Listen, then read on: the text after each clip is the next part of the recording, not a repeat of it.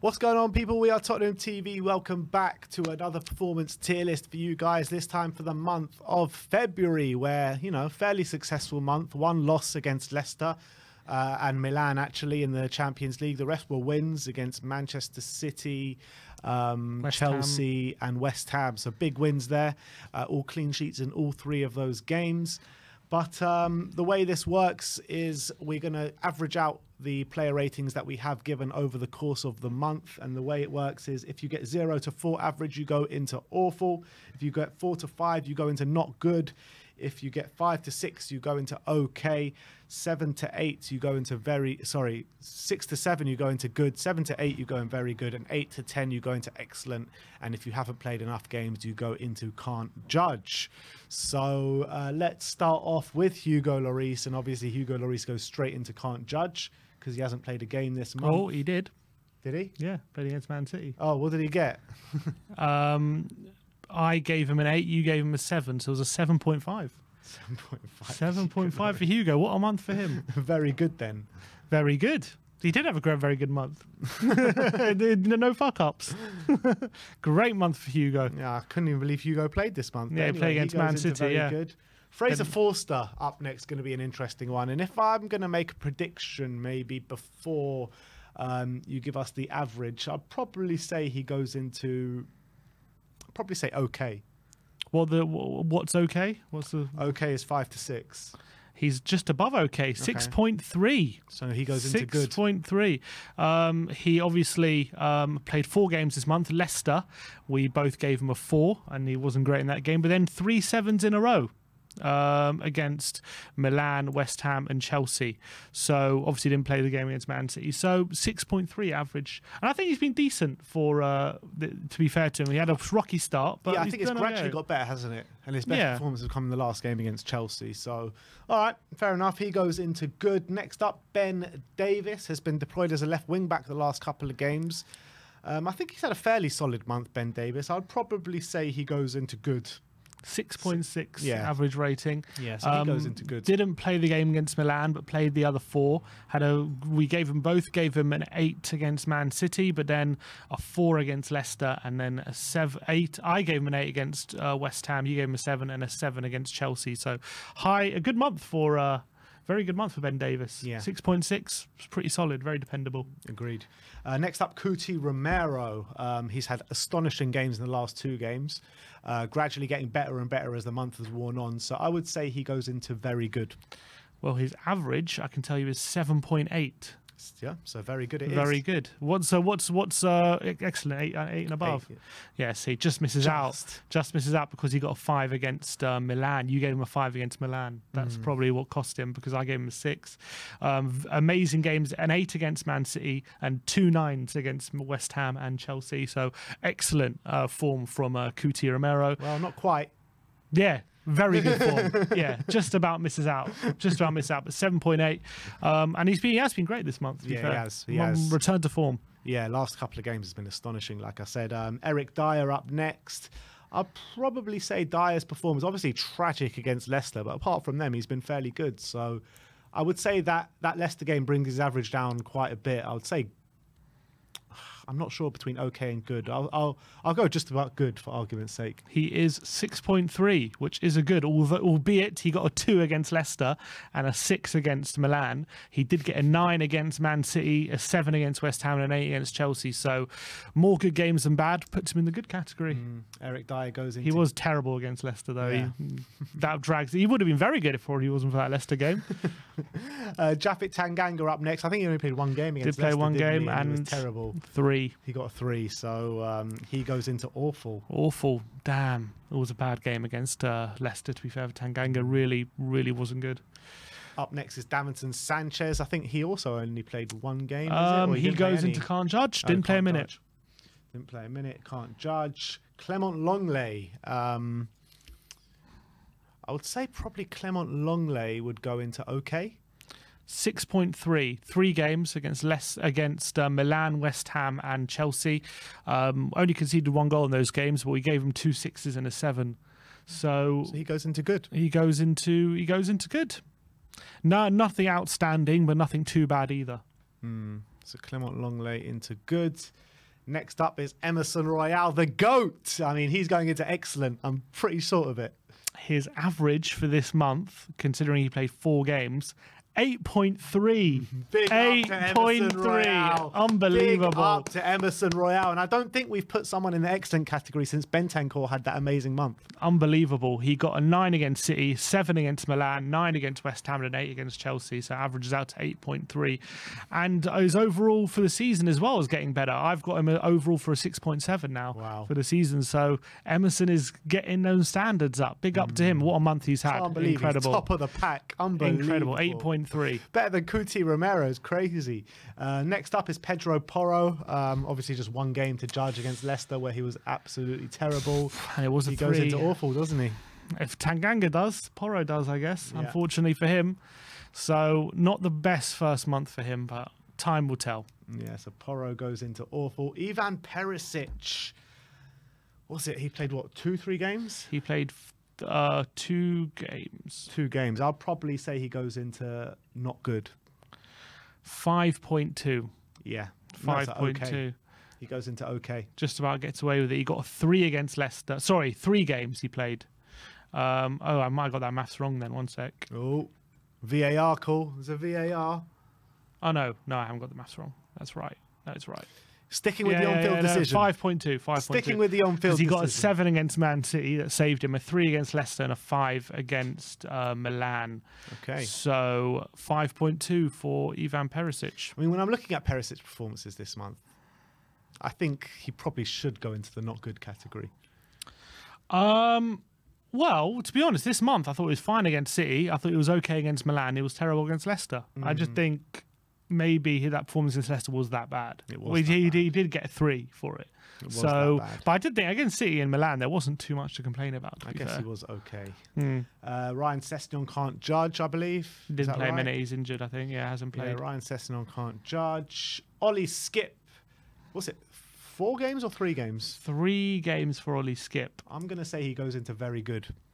I can tell you, Ollie Skip goes into excellence. Oh, He's got 8.2. Come on, Skippy. 8.2. He got an 8 against Milan, an 8 against West Ham, and a 9 against Chelsea. That. Absolutely so love Skippy just doesn't beat Emerson's 8.3, but what a month it is for Ollie Skip. Really puts him back in the pecking order. Absolutely. Fantastic month for him, and obviously getting his first goal for Spurs as well. Next up is Pierre-Emile Højbjerg. I would say he's had a fairly good month. Well, really good month, actually. I'm going to say he goes into very good. 7.5. A very good month for Pierre-Emile Højbjerg.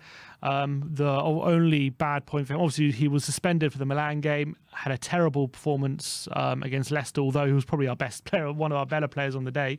He got 5 against Leicester, but against City a 9 and an 8 against West Ham and Chelsea. So 7.5, that Leicester game probably just about costing him an excellent. Yeah, and it's back into form for Pierre because he went through a bit of a rocky patch, didn't he, but after returning from the World Cup, but he seems back at it now. Well, before this month, he had 4-5, 5-4-5. So if that's 5, that was his last 5 games before this month. So he was struggling for form, but this is a return to form for him for sure. Absolutely. Rodrigo Bentancur can't judge. No. Oh, played 2 games. Oh, he played 2 games. Played 2 games. He got injured in the Leicester game, which he scored in. Right. He got an average. I'm going to say, one sec, he's going to go into good. 7.3. Oh, so very good. Very good. He got an 8 against Man City, and you gave him a 6 against Leicester, and I gave him a 7 when the game he got injured, which he scored. So he gets a 7.3 average. Obviously, he's going to be missed the remainder of the season, but he's the only player, I believe, we have in our squad which he has over 7 for the whole season. Wow. Average. So not even Kane. Not even Kane. Wow. Yeah, he's the only one. So 7.3 for Bentancur. Big right, miss. Next up is Pape Matar. Played 1 game, so he must go in excellent because that game was excellent. 2 games. It says played 2 games because he came on against Leicester for like half an hour. That has cost him an excellent, unfortunately. So he goes very good, does he? 7. 7, yeah, very good. Well, he got a 5 and a 9, which averaged out to a 7. Okay. It's a bit harsh because he didn't play that. He only played, half an hour against Leicester, and the game was done when he came on. And that game, he was good. I mean, he was unbelievable in the San Siro. But, yeah, he was. So if it wasn't for that cameo against Leicester, he goes into excellent. Unfortunately not.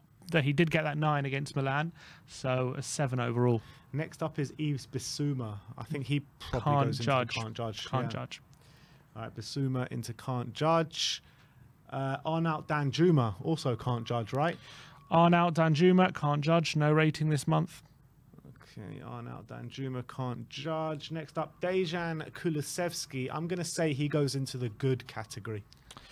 Dejan Kulusevski, 5.8. Wow, okay. 5.8. He goes okay category. Because he got an 8 against City, then a 4 against Leicester, a 4 against Milan, a 6 against West Ham, and a 7 against Chelsea.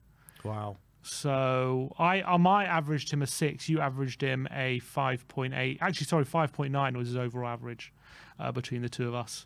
So you're a bit harsher on him. Not a good month for Decky. Not a good month for Decky. And although it finished well. Yeah, I think that he's...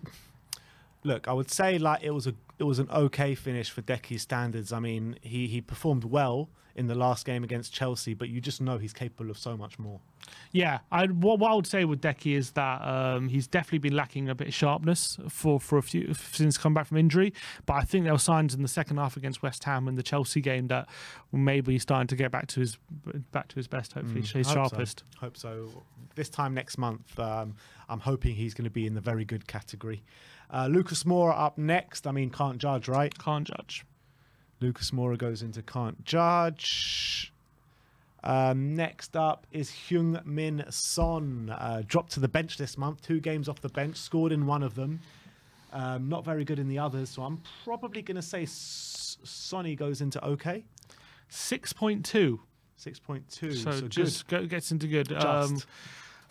Got an 8 against Man City, 2 4s against Leicester and Milan, and then an 8 against West Ham for his goal and cameo, and a 7 against Chelsea for his 10 minutes where he took the corner and was decent. So his cameos have got him into the good category. Lucky for him.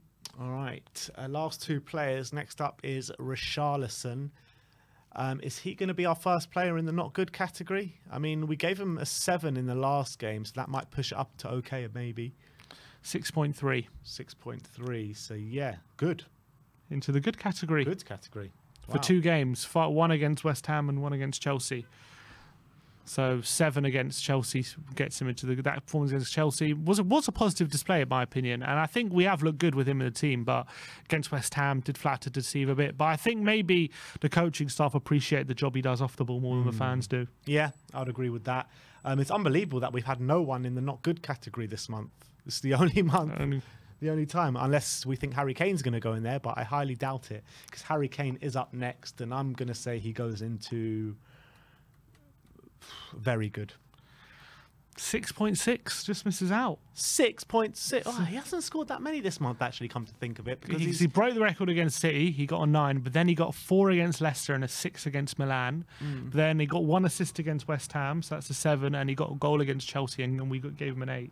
So those 2 games against Leicester and Milan costing him probably costing him a very good rating. But 9, 7, and 8 in the 3 home games. So at home he was excellent. Away from home he was not good. So it puts him in the good category. Last but not least, Stellini/Conte. I mean, we're putting them in the same category here. 6.7. 6.7. So that goes into good. Yes, obviously half. We gave him a 3 against Leicester, and the only ones that we gave low ratings for was Conte. 3 against Leicester, 5 against Milan, and then Stellini gets Stellini got all the praise, all the ratings for City, West Ham, and Chelsea. And I think when you're looking at this tier list now, if you bring it up, like the placing of these players now is such a joy to behold when you look at maybe the last month's one where it was like bottom heavy instead of top heavy. Yeah, we're starting to improve the performances. So it looks like. Yeah, it's very, very much improved. Let's run through it. We'll start from bottom to top. In can't judge, you have Davinson Sanchez, Ryan Sessegnon, Yves Bissouma, Arnaut Danjuma, Lucas Moura. In all 4, you've got Tanganga and Porro. In not good, you got no one. In okay, you got Perisic and Decky.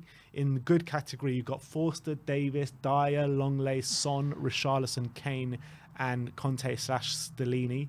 In very good, you got Hugo Lloris. Don't know how he's crept in there, but Cuti, Romero, Pierre-Emile Højbjerg, Rodrigo Bentancur, Pape Matar Sarr, And then the best of the month, you've got Emerson and Ollie Skip, both in excellent.